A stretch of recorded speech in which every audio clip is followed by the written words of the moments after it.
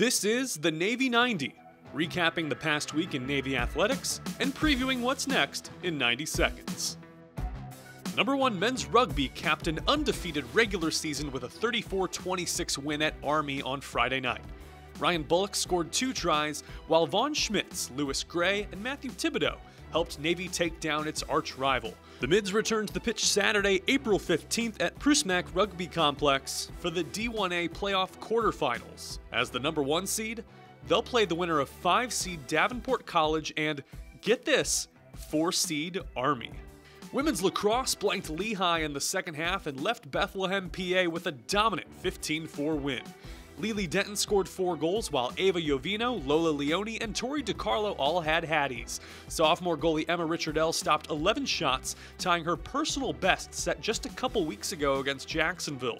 The team allowed its fewest goals in a game this year.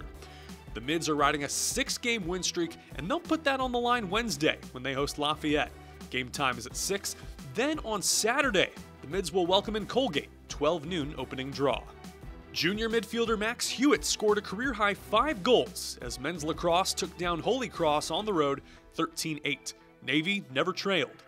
The Mids are back at Navy Marine Corps Memorial Stadium Friday night for a prime-time date with Boston U. That's on CBS Sports Network.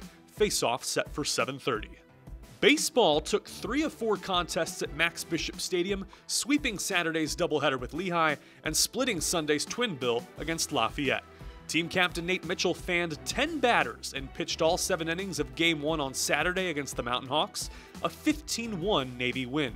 In Saturday's Game 2, the midshipmen rallied on an 8th-inning Brock Murtha RBI triple and Logan Keller sac fly to earn a 3-2 victory.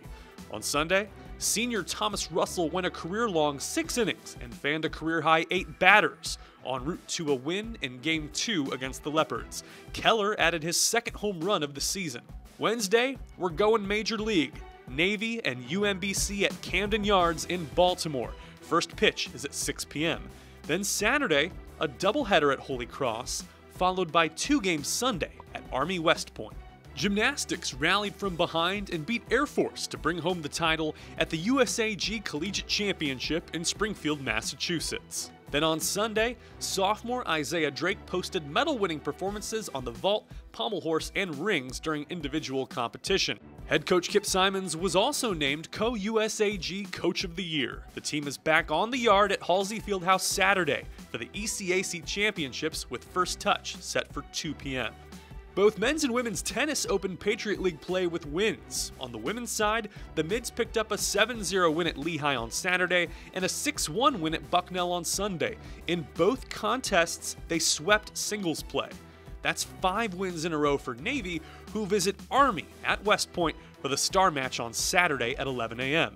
For the men, sophomore Luke Garner and freshman Aniket Ayanala rallied to win 3-set decisions as Navy beat Boston U 4-2. The team will host Lehigh at the USNA tennis courts on Saturday with first serve at 1. Track and field competed in the first Navy Invitational of the spring. No team scores were tallied. It served as a tune-up for the upcoming Star Meet with Army Saturday at Ingram Field. This was the Navy 90, presented by Leidos. For Navy Athletics, I'm Luke Slabaugh.